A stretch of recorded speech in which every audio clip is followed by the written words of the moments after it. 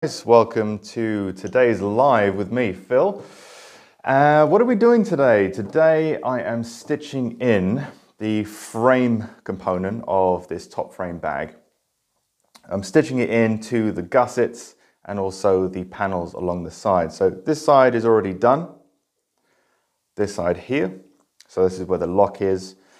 And on the other side, which is where the handle is the most awkward side. If I knew I was going live, I would have done this side first and done the easy side on the live, but hey, that's life. So we have this area here to stitch underneath the handle. So the frame itself at the top of this bag is a steel frame and it's been wrapped around with leather. And underneath is a skirt. And then that skirt is what you stitch the panels and the gussets to. So on the inside, you can see it's as of yet unfinished, but you can see the skirt on here, and that's what we're stitching onto today. Okay, first things first, I need to keep this handle nice and high. Hi guys, thank you for stopping by and saying hello. Ooh, that's hot.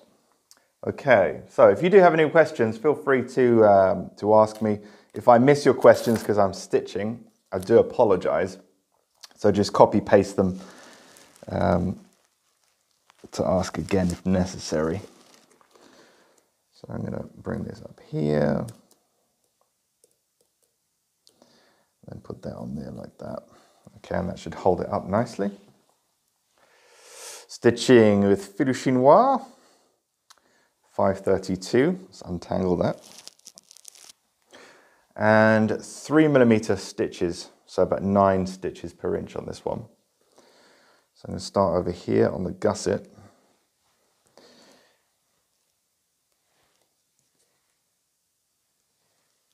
So I'm going to start with a single back stitch.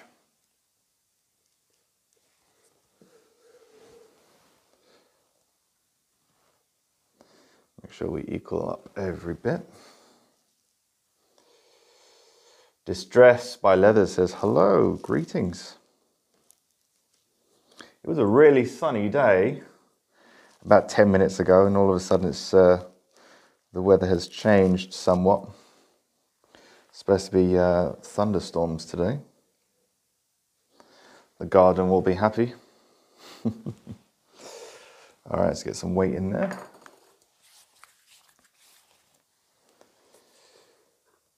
Give us a little bit of stability. And luckily, 2 of these pattern weights, well, they're not pattern weights, they're actually door stops, but I use them as pattern weights. They fit in there quite nicely, which is handy.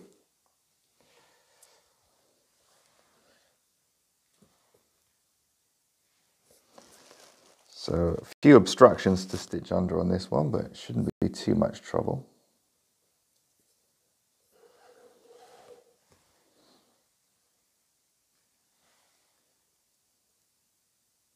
So the first part is the gusset, and we're stitching around a curve.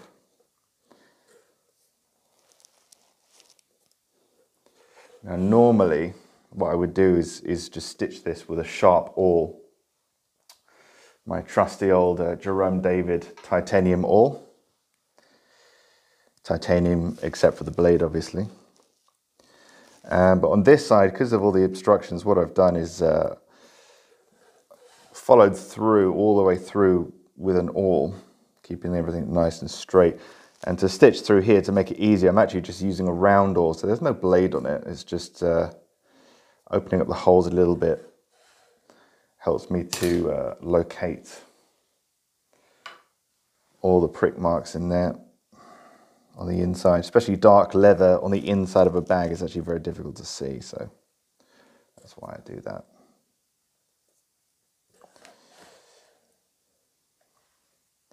Feel free to tell me where you guys are watching from. Always interested to know what country you're in, where you're coming from, where you're watching from rather. And where you come from, I guess. And also, if you're working on any projects, let me know what you're working on. I'll be interested. Could be something you're working on right now as you're watching this, or it could be something that you started recently. I actually just had a student send me some photos of the de Havilland travel bag that he made after watching the course, the video course that I produced. And he's made it in camo leather. It's really cool looking. I'll have to try and share that on stories. But that was a cool project. Ah, Martin Carswell says, I'm about to go to bed. It's midnight here. Yes. Australia. Are you working on a wallet? What kind of wallet are you working on? Bifold or billfold? Long wallet? What kind of wallet is it? Be interested to know.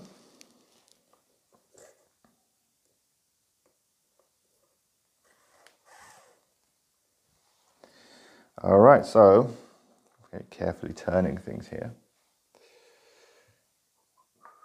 Bifold wallet. Cool.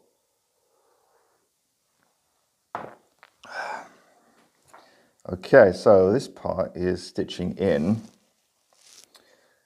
the front part of the panel onto the gusset. So we're going to be binding this over.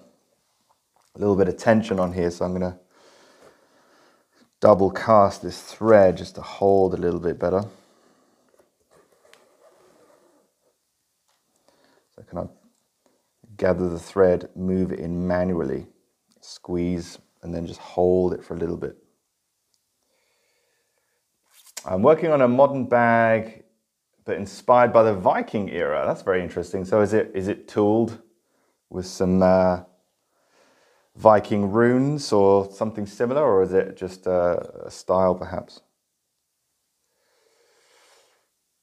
Finally, do a live video when it's not 2 a.m. here. Yeah, usually I do them towards the end of the day.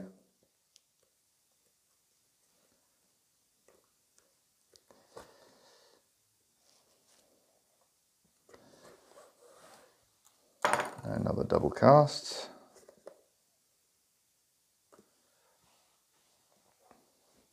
I'm working on a bag. I love the bag that you're stitching. Thank you very much. 3 or 2.75. I'm not sure how strong linen is against Vinamo. I've only tried a sample of Vinamo. I haven't really put it on any bags or anything that's going to be under high stress. If you're worried, just go go up a size if you're using linen, if that's something that concerns you. I think it's a lot of people, there's a big debate over which is stronger, linen thread or polyester thread. Depends on the linen, depends on the polyester, but usually it's polyester's a little stronger. You don't get the same look, it's not as traditional, and if those things matter to you, then linen thread is the way to go. I mix and match. Some projects will be linen, some projects will be polyester. Usually I prefer linen, just prefer using it. But much comes down to the design and construction. I mean, if you're using, for example, a raised area on a wallet, okay, so I don't know if you can see that here. You can see there's a raised area here, right next to the edge, and you can see all the linen stitches in there. Now, it's not really going to wear out because if I get a ruler or just a block of wood, if I press down, it contacts the raised portion or the edge about 1.5 millimeters before it even gets to the thread. So in this case, it really doesn't make much difference what I stitch it in with as long as it's long lasting, because it's not going to wear out. You'd have to wear out the bag before you got to the thread. Now, some parts are going to get a lot of handling. If they're going to be outdoors a lot, it's going to be exposed to water, things like that. Then, yeah, polyester.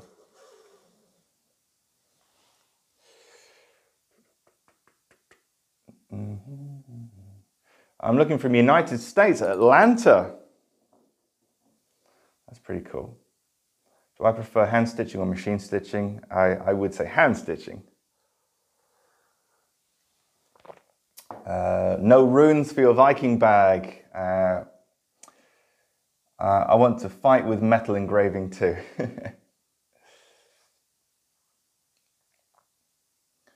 Nice watch. Is that a Citizen ProMaster? Yes, a Citizen ProMaster. I recently took up scuba diving, so I thought I'd get myself a watch for it.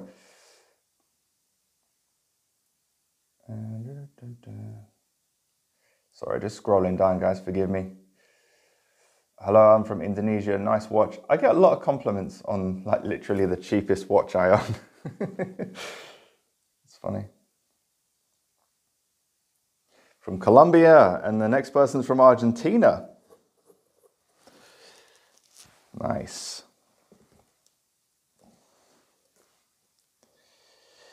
Yeah, I bought this watch as kind of like a holiday watch, or when I go diving as a backup to my dive computer. Mostly because I wanted it, not really for practical reasons.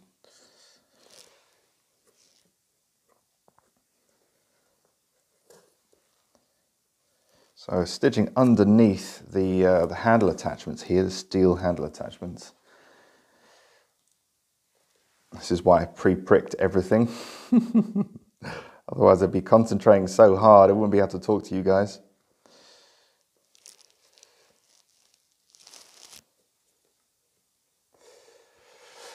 Hand stitching is the way to go. Yeah, I agree. I mean, it depends what kind of business model you have, whether you're making bespoke items or whether you want to make high volume items.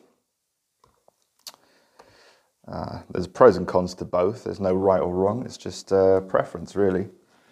What you're more comfortable with. I enjoy hand stitching. Is one of the things that keeps me involved in leathercraft. There's certain things that I really enjoy doing.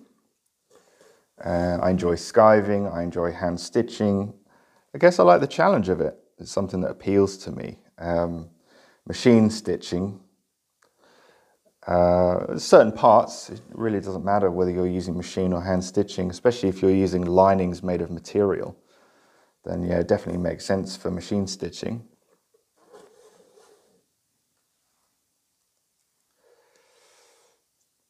All right, got some comments here.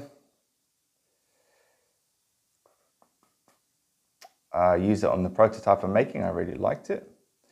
Does thread size and iron size also depend on how thick the leather is? I would assume so. Wish I had a chart to make it easier to decide. I don't have it with me, but I do have a chart that I put into the techniques of hand stitching, which is actually the first course I ever created. As a kind of a rough guide to help you choose thread thickness and iron size, etc. But yes, thicker leather, larger iron, and thicker thread is usually the way to go. If you're making something like a wallet compared to, I don't know, a trunk handle, you want a thicker thread for items that, I mean, if it's going to be thick leather, it's probably something that's going to come under heavy use, right? Like an attaché case, a large doctor's bag, like a full-size version of what this actually is. Then you're going to want thicker thread, and it's going to look a bit funny if you use a small iron. So everything proportion. But I will say now, a lot of it comes down to personal preference, and you can also make a bit of a statement piece out of you know, a small item with thick chunky thread, or a larger item with thinner thread if done intelligently, and it's made to kind of stand out a little bit. Then if that's something you want to bring into your design, then you can absolutely kind of break the rules, not that there really is any.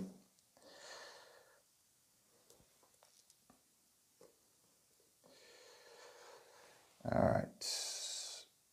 How many years have you invested into leatherwork? I like the way you use the word invest. Give me about 12 or 13, I think. 12 or 13, yeah, something like that.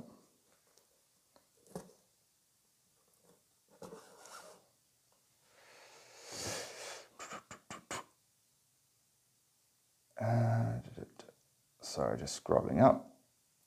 Personally, I use machine only to sew fabric linings. I love hand stitching. Yeah, I agree. That would be a good example of where you'd really want to use it.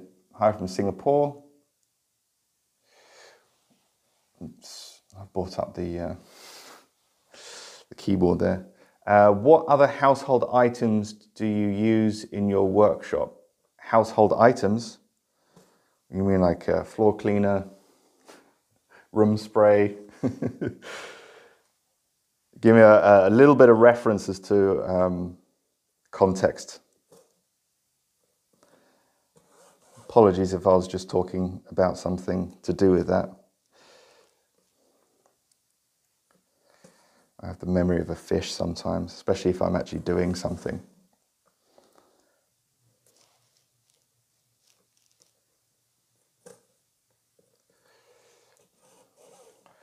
Did you do your 10,000 hours already? I haven't worked it out. If you were to do it full time for 7 years, I think it's give you 10,000 hours, but I mean,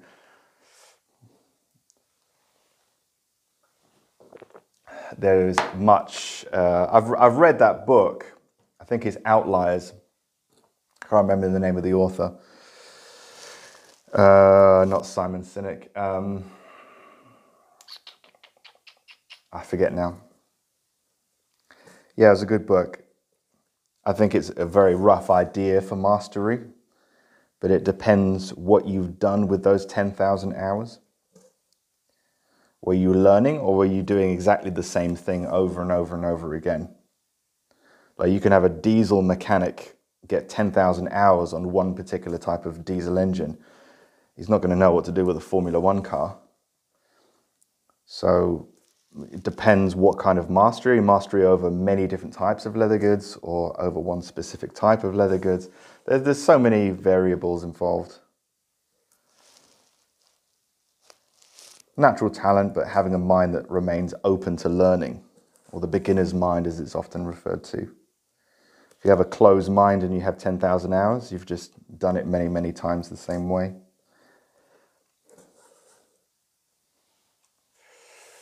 Malcolm Gladwell. Yeah, that's the guy. The big hair guy.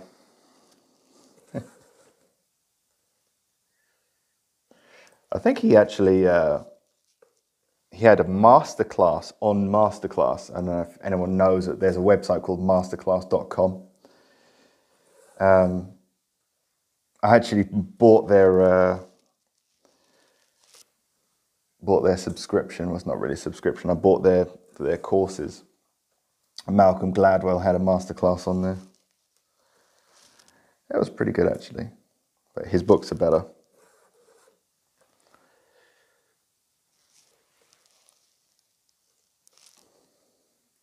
I actually prefer Mastery by Robert Greene. Now there's a book, if you want to learn how to get good at something, the kind of mindset it takes to become world class at something, then Mastery by Robert Greene. Great book.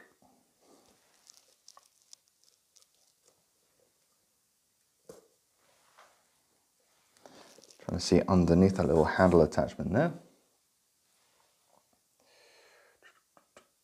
Looks good. Phil says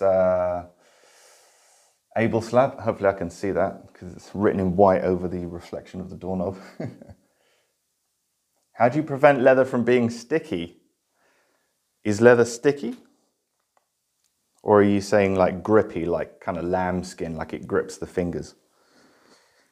If that's the case, then choose a different leather. If you're buying leather and it's becoming sticky, then there's a problem that needs not so much a remedy, but prevention, which is don't buy that kind of leather.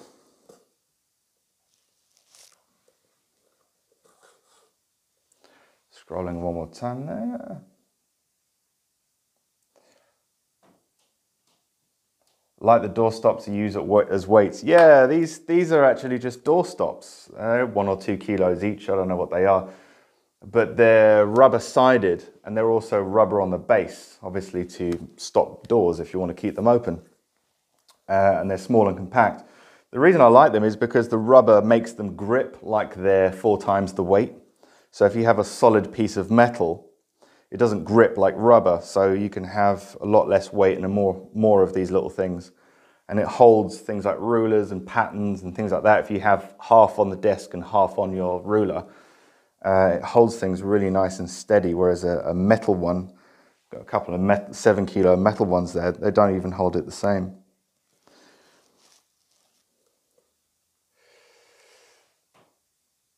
Sorry, just scrolling up, guys. Don't want to miss all your comments here. I've just started Leathercraft and I'm loving it. Any tips or suggestions for very, very, very new beginners? Yeah, be a sponge. Soak up as much information as you can and practice as much as you can. It really comes down to how many hours you can really devote to starting with the craft. Get as much leather as possible. And you're going to make mistakes constantly. Your work is not going to be that good. And accept it as part of the process. But just making a start is the biggest step of all. So just be open to practicing a lot, any spare time you get. And get different types of leather. Don't just buy one piece of leather and then try all your techniques on that.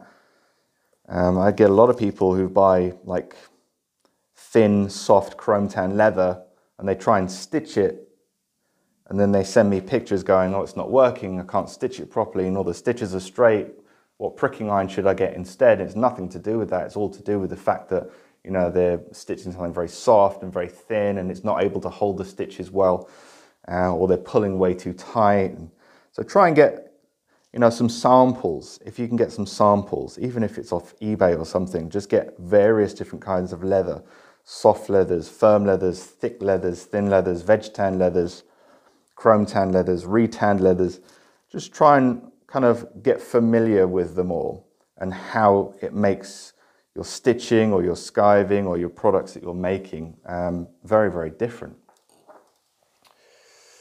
Never heard of Mastery by Robert Greene. Got to check it out.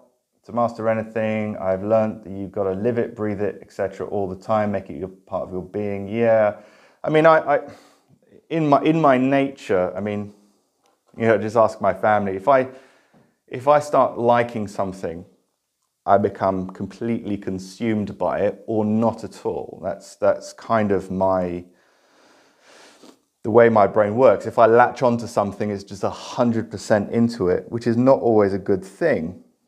But for things like Leathercraft, as it's part of my business, then it's definitely a good thing. I don't tend to do things by halves generally. You know, I tend to go completely all in. And there are pros and cons to that, of course, because if I go all in on something that's completely, you know, doesn't really make a difference in my life, it's just, I don't know, like watches or something, you know, it's something easy to get obsessed in, but it doesn't really improve your life that much, then I have to kind of try and curb it a little bit. I think Leathercraft is the only one that has never kind of waned. Something that I stay interested in all the time. Probably because I'm still always doing different things. I wouldn't ever want to make the same thing over and over and over again constantly. I'd need more stimulation than that. So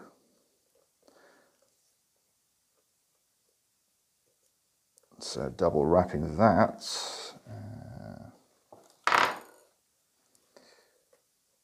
And then just holding that. Doorstops is genius, yeah. Saw them in the supermarket once. I thought, rubber-based, I like that. After today, all doorstops will be sold out, yeah. Just driving to the Home Depot. I'd probably get them online, to be honest with you. eBay and Amazon, places like that, will stock them usually. I think in my pattern making course, and the course supply list that comes with the video, it's an eBay account that I link that sells them. Obviously, you don't want to buy it internationally because shipping on something that's heavy is not ideal.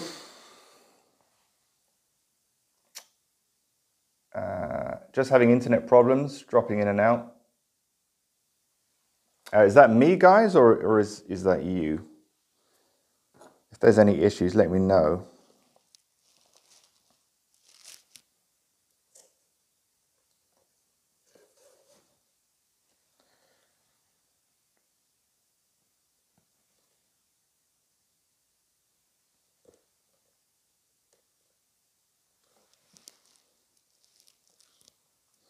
So just stitching around this curve, almost at the end here now.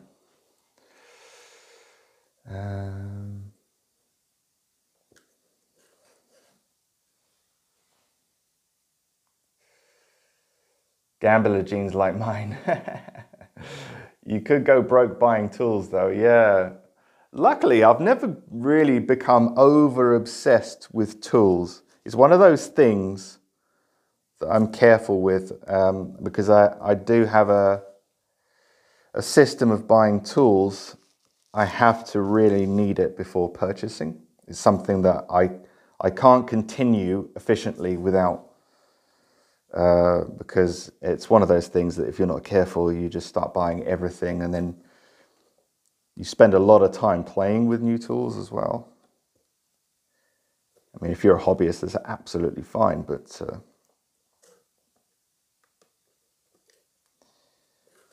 yeah, tool buying can be a bit consuming. Especially if you're new, because a lot of the tools that you'll buy might not be serving you very well. That's actually why I created the Tool Buyer's Guide. And if anybody's interested in the Tool Buyer's Guide, if you go to leathercraftmasterclass.com, there's also a link in my bio. You'll see a pop-up that will come up and you can get the free guide, which shows you what you need versus what you don't, depending on what stage you're at.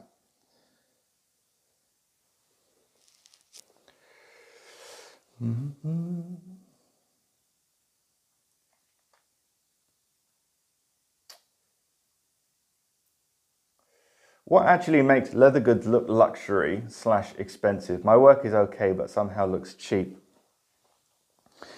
It's a very hard one to describe because realistically, luxury is in the eye of the beholder.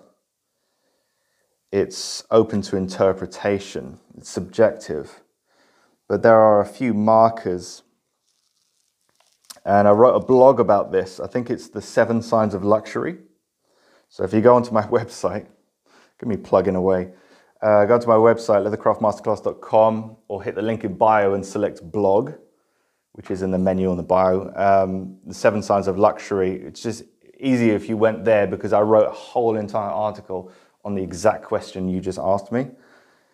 But it is very subjective, but I do give some pointers as to what makes something look luxurious.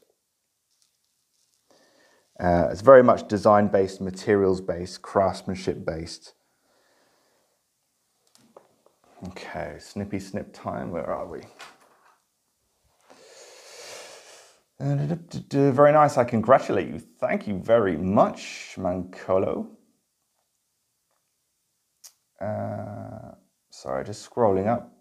I know what you mean. I'll have Palo Santo tools and KS Blade. Yeah. Your bank manager must love you. They're not too expensive. I use some cork pan bases as a backer when I need to manually pierce the leather with my awl. Yeah. I use Woodford Reserve corks. Posh bastard.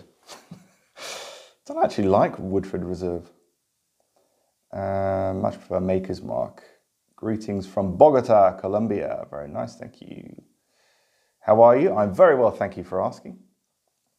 Good tools are good, but solid technique and materials makes great work. Thoughts? Yeah, I mean, if you were to give someone with a few months worth of experience, the finest tools as decided by a panel of experts, and asked them to produce some kind of work. And then you gave a world-class expert the cheapest AliExpress toolkit that you could find, and then waited 2 months for it to arrive. You would see that not much improvement would be had with the right tools with the beginner, and there wouldn't be much loss of quality for the person with rubbish tools. And that definitely comes down to experience. Because there's three things that I'd say is like in the triangle of mastery in leathercraft. You've got tools, you've got leather, and then you've got knowledge, which is technique, okay? So good tools is helpful, but that's about it, okay? It makes life easier, more efficient. Having the right tools is definitely helpful. Undeniably, it's helpful. Having good quality leather, also very, very important. Poor quality leather, it's very difficult to do great work with poor quality leather. So that's also very important. But what is essential is at the top, which is the knowledge, because that amplifies the effects of good tools, that amplifies the effects of good quality leather, is having that knowledge, which is why I teach what I teach, because it's the most important aspect. So in answer to your question, yes, technique trumps everything really. Scrolling up. Can I ask you questions? Yes, you can. And you started with one. Thank you. I'll check that out as soon as possible. Hello from Chile. Hello. Man, there's a lot of comments to get through. For the new beginner, take proper lessons like Phil's. I self-taught, but I want to take his lessons now. A good teacher can cut short a lot of learning and help you avoid bad habits and techniques. Absolutely, and thank you very much for saying that. Yes, it's definitely, taking courses is going to be a huge shortcut. So you can reduce the amount of time that you're spending trying to find things out, but also you're going to discover things that you weren't looking for in the first place, so you wouldn't have ever found them. Answers to questions that you don't even have yet. And it just speeds up the process of you becoming from a beginner to becoming truly great at something. If you have a passion for it and you put enough time into it, of course, you still have to actually use the knowledge and use the skills in practice to make sure that you have that mind-muscle connection, or proprioception as they call it. But yeah, it just definitely cuts things a lot short, but it also broadens your horizons as to what is possible. Because if you're not searching for a technique to learn how to do it because you don't know it exists, then you're seriously going to be behind. But yes, right. Let's take a look at this bag. I'm not going to close it yet. It's never been closed. The reason is I'm going to do it on camera for the course, because there's a little bit of technique involved in closing one of these for the first time. The leather needs to be folded into the right position in order to take a set. Okay, a set is basically where leather has been in a certain position for a length of time. Much like using heat or using water, if you want to mold something, time is one of the factors that causes leather to change shape. So heat, time, and also moisture. So those are the main things that cause it. So this requires being set in a right position for a certain length of time. Can speed it up with heat and moisture, actually. Hello for a run. You're on point. Thank you very much. You are a former Louis Vuitton worker. New. That'd be a nice experience, though. Japanese pricking irons to sign where the holes will be, and after I use a diamond awl. The first thing I saw is important to make all the holes in the same way, in the direction. Okay. Yeah, I mean, that's absolutely possible. A lot of people don't know that. It's actually a good little hack.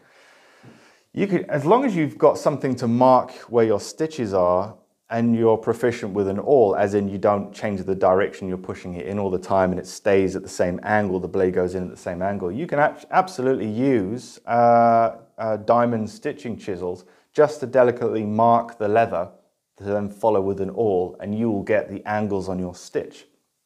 It's just going to be a little bit easier and arguably perhaps a little bit finer if you use a pricking iron that actually has the slanted teeth or the slanted prongs in there, because it guides the awl perfectly rather than having to really focus on making sure the awl goes in not too high or too low.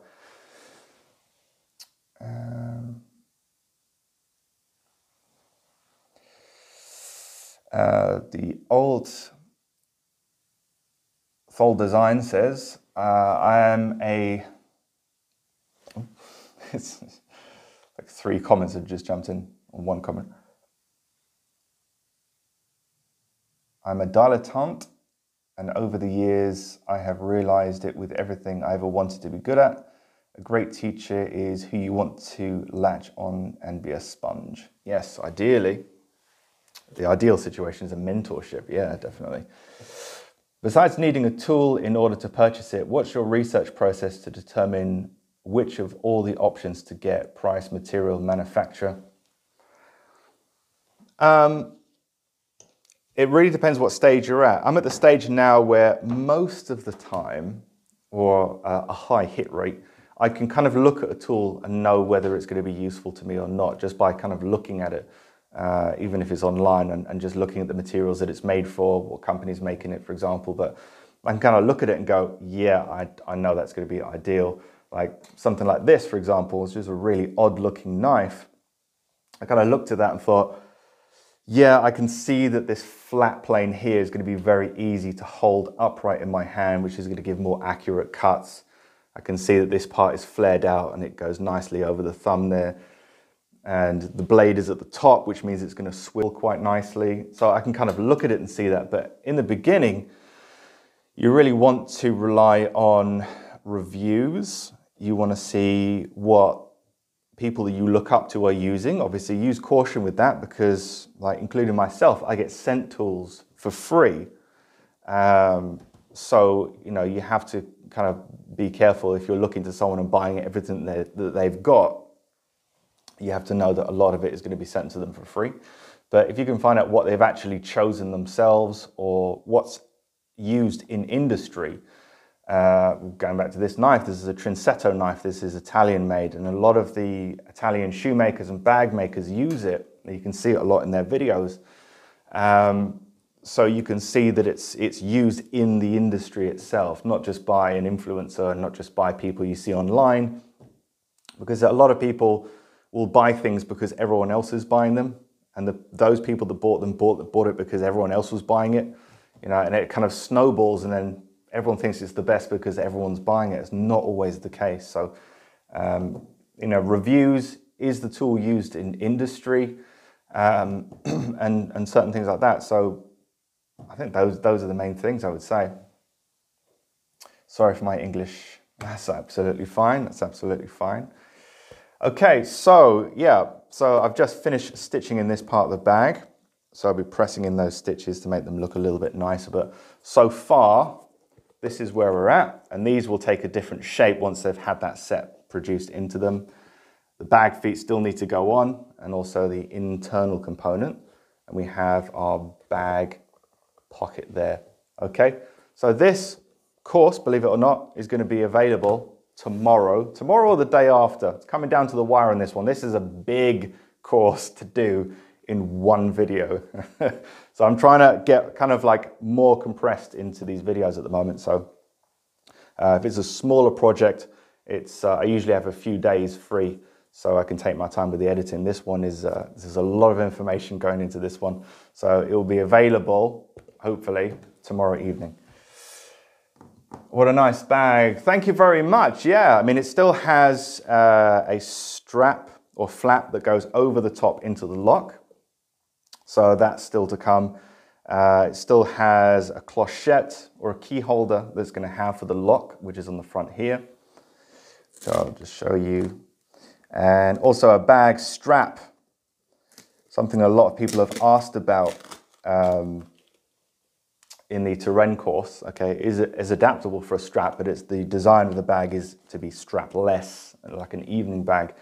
But this one will be coming with a strap, and you can see the attachments here, which are being protected at the moment.